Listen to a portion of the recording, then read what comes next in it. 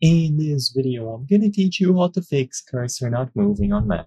It's a very easy process, so make sure to follow along. If you are having trouble using your cursor on a Mac, either through a trackpad or an external mouse, I'm going to give you easy to follow instructions on how to fix this. So first, I'm going to start with the simplest fix possible that works for most people. All that you have to do, first of all, is to force shut down your Mac.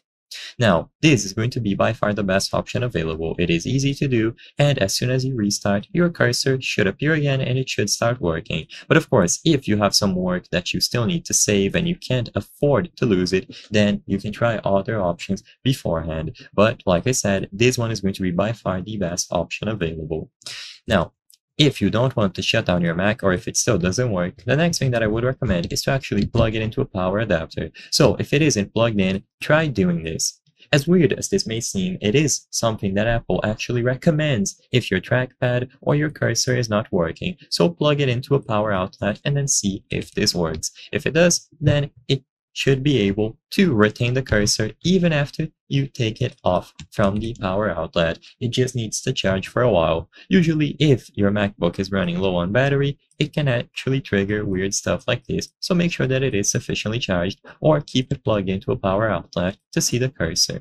Now, if both of these solutions do not work, what you can try to do is to go over to the accessibility options, access the pointer control category, and then enable or disable mouse keys. Usually this option needs to be disabled. Of course, this is going to be difficult to do because if your trackpad is not working, it is going to be hard to get here. But you can try connecting an external mouse temporarily or use your keyboard to access these options. And once you go here, make sure that this option is disabled. Besides this, there is not much else that you can do. Make sure that your trackpad is clean. Make sure that it doesn't have any dust or debris, and make sure that you are using only one finger to slide across the trackpad. If you are using multiple fingers at once, usually this can cause issues. And as long as you clean it thoroughly, you will be able to use your cursor on any MacBook.